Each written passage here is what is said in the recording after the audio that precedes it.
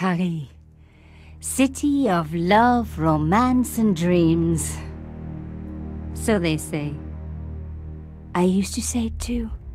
But ever since that day, the day of the murder, I've always associated my beloved Paris with death.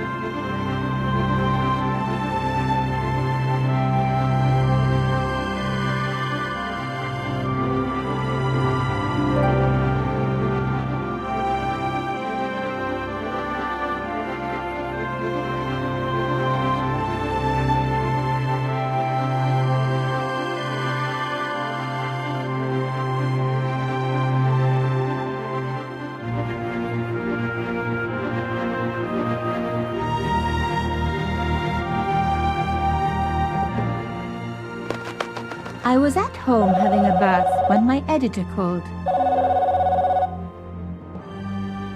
Collard, get your ass over to the Palais Royal now. You got an interview. With Pierre Carchon. Yes, the Pierre Carchon. No photos, so leave your gear at home.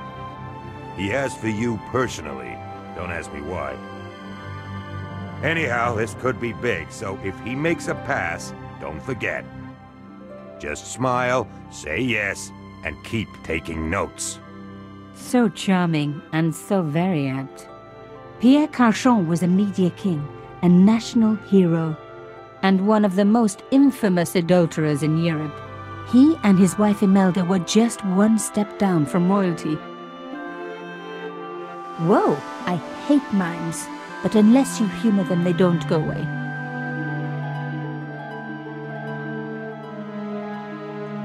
Here I was, the palace of the Media King and the Ice Queen. I pressed the doorbell and set in motion a chain of events which would change my life forever. Yes? What is it? Madame, my name is Nico Collard. I'm here to see Monsieur Carchon. Come up, we're on the first floor.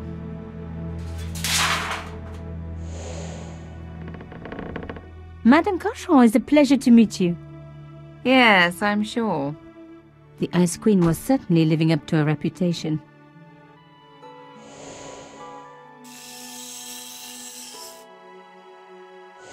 Will you be staying for the interview? Mademoiselle, I know little of my husband's business affairs, and I care even less. I certainly have no intention of watching him pore over yet another pretty little journalist. Pretty? You're too kind, madame. Ah, the talented and very beautiful Mademoiselle Collard. Such a pleasure to meet you at last. Monsieur Carchon, I am honored. Oh, I'm sure you are. Call me Pierre, please. But I do not flatter you idly. I was a friend of your father. He was a great man. My father? He never mentioned. He and I were very close. And then his death. So tragic. I must... Imelda, your damned cat's in my study again. Another Ming vase, I suppose. Excuse me for one moment, my dear girl. You journalists are getting younger each year. Perhaps it's the rest of the world getting older, madame. That was no cat. My God, what? Monsieur Carchon!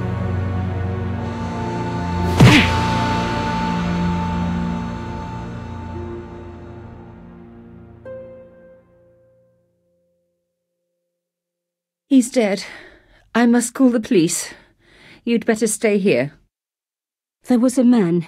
It was the mime. Do you think he... Well, I believe we can rule out suicide, don't you? No wonder they called her the Ice Queen. She would have been top of my list of suspects if I hadn't seen the attacker myself. And if I hadn't come across a couple of murders just like this already. One of the most important men in Europe murdered And here was I, Nico Coulard, alone at the scene of the crime. Should I wait for the cops? Or start my own investigation? It was a no-brainer.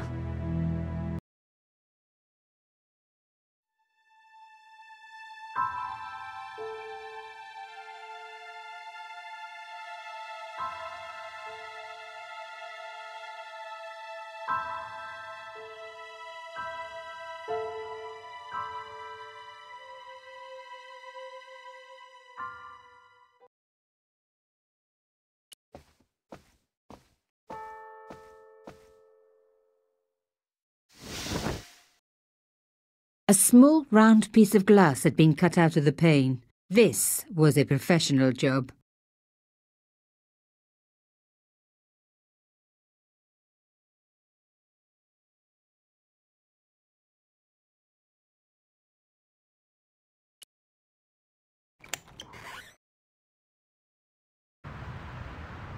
The killer must have used a ladder to reach the window.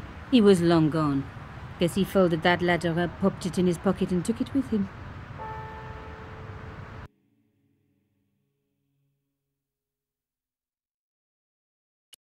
A bust of Pierre Carchon, humble servant of La France.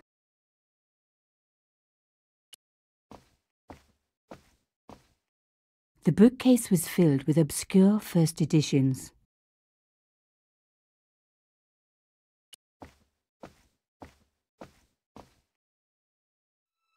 Mimes and guns don't usually go together, but I had an idea that this was no ordinary mime. I'd come across this murderer before and written about him. The costume killer, at least that's what I'd called him.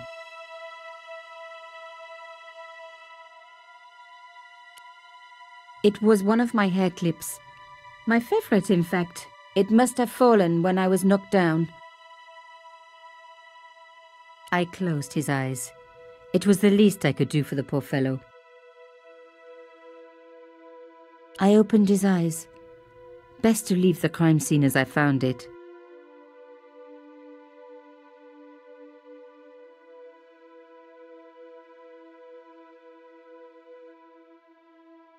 Some people hate searching corpses for clues. Me, I'm okay with it. Reminds me of an old boyfriend. Carchon had been shot. In his pocket, I found a ticket stamped Bateau de la Conciergerie. Taking the ticket meant I'd tampered with the evidence. There was no going back now.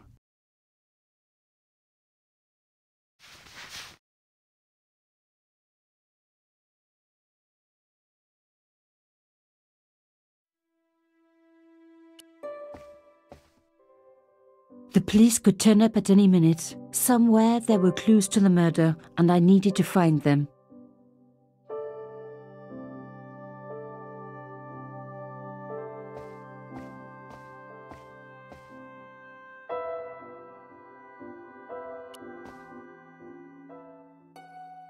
I reckoned that cloth might just turn out to be useful.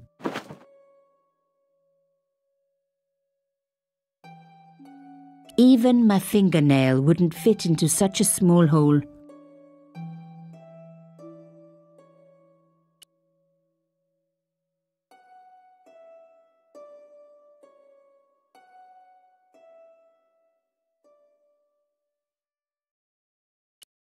The cloth was embroidered with an unusual symbol.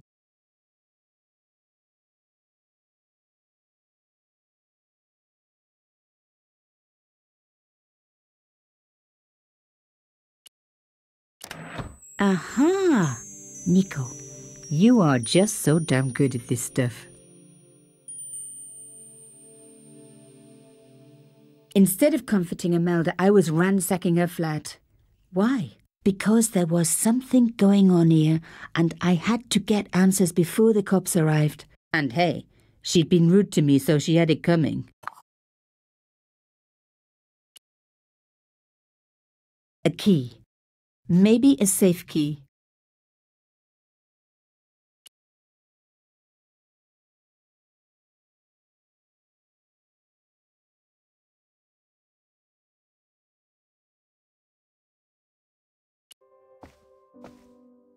It was a tube of acrylic paint. French ultramarine. Just the color I was after for my bathroom. I'm sorry, I have to go. Someone is... Young lady, what are you doing? Oh, this paint. It's my favorite color. For God's sake, keep the damn stuff. Imelda had talent, but I certainly wasn't going to tell her that.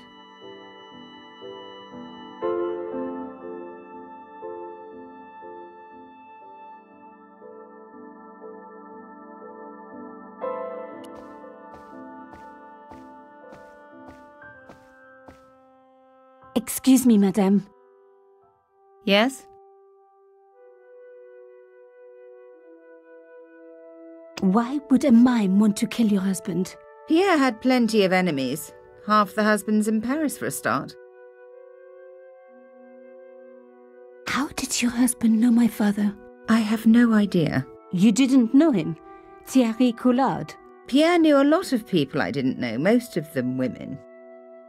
I am so sorry for your loss, madame. No, you're not. You're a journalist. Journalists don't feel sorry. Not true. We shall see. Why did your husband send for me? What did he want to discuss? I have no idea. His business was his business. He never told you anything?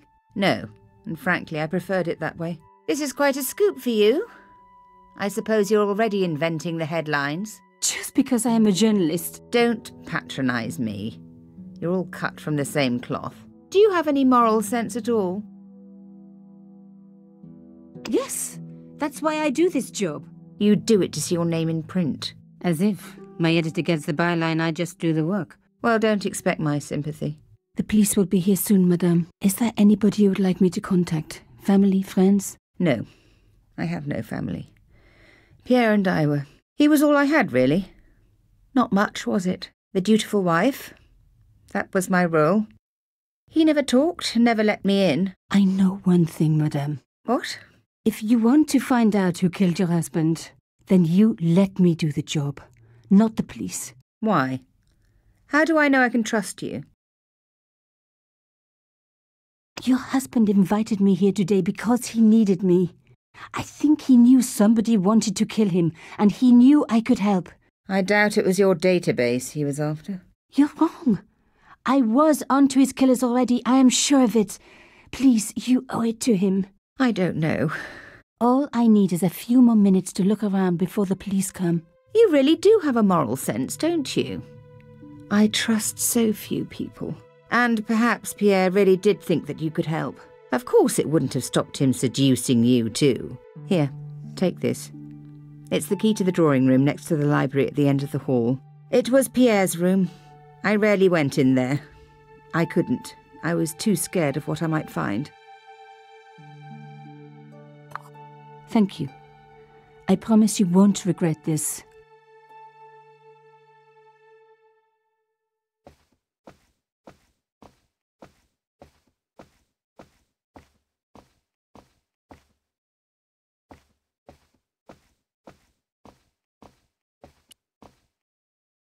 The door was locked.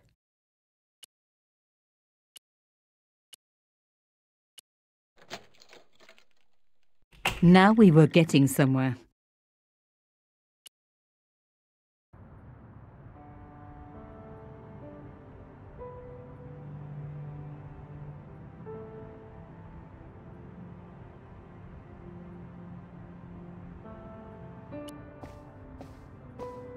The painting showed the Carchons together, in love. As the poet said, the past is a different country. Or did I read that in a fortune cookie? There was the very faintest of clicks.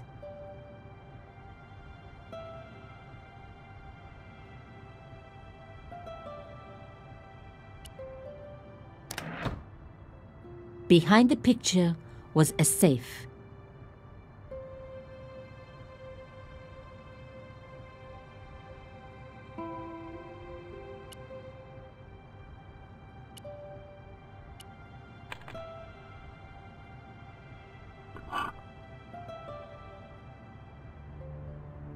In the safe was some kind of artifact. There were strange symbols on its surface. It looked like the printer's blocks I'd made at art school. If there was one thing I'd learned about symbols, they are always important. But these symbols scratched into stone were impossible to read. I needed to find a way of printing them.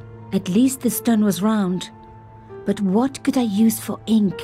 And what could I print on? Sure, I was stealing, but I knew Imelda didn't know about the artifact, and Carchon was past carrying.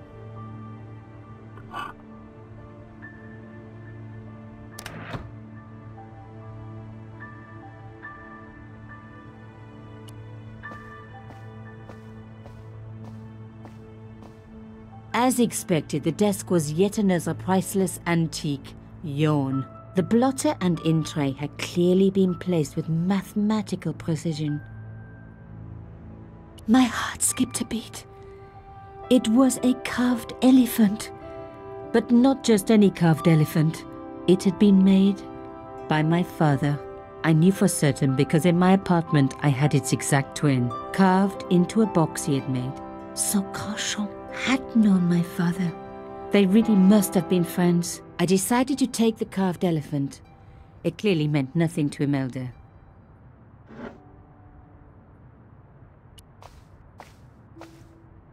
I didn't need a sheet of blotting paper. Not while it was blank. I didn't want to take the tray, but I knew that I could use it.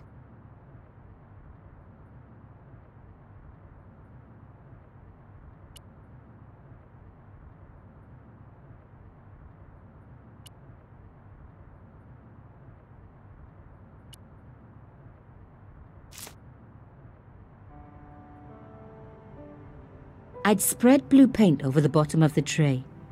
It was ruined. I was a very bad girl, but also quite a clever one.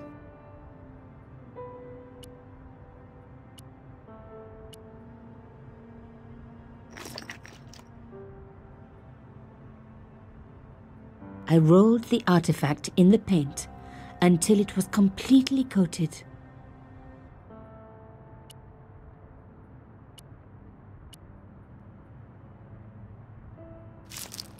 Genius!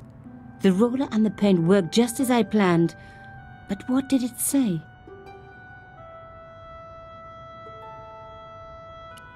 It was some kind of coded message. It read, "Sub judice." I may not have learned a lot as a journalist, but that was a term I knew well. It means a legal case that is before the courts. Below it was a sequence of letters that made no sense. I suddenly realized there was a connection between the boat ticket and the coded message. The boat ticket was stamped Bateau de la Conciergerie. The conciergerie on the Ile de la Cité, by the river, housed the ancient law courts. So, sub judice could in this case mean literally under the law courts, below the conciergerie. I was pretty sure I'd found all I could here. And besides, all this opulence was making me pine for my regular life of poverty. This was a huge story. It was also one heck of a puzzle with a lot of pieces missing. But I was going to crack it. And if I could just remember the name of that fancy prize you get for being an ace journalist, I was definitely going to win it this time.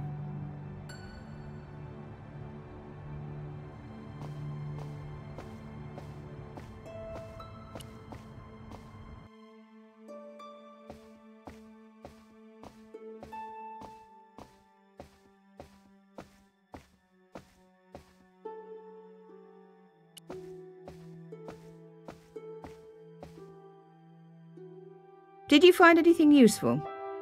This carving, do you know anything about it? It was Pierre's. What does the statue have to do with... Please, I need to know. He was given it by a friend, something to do with Africa. He never explained any more? No, but I think it was important to him, always on display. Why? It was carved by my father. Oh, I see. I didn't know. Imelda, I will do everything I can to find the killer. Thank you, my dear. And if the police ask... Don't worry. You were never here. Sub judice was the key. I was going to have to find a way under the conciergerie. I decided to head straight for the quayside on the Ile de la Cité. If there was a way of getting under the conciergerie, it would have to be from there.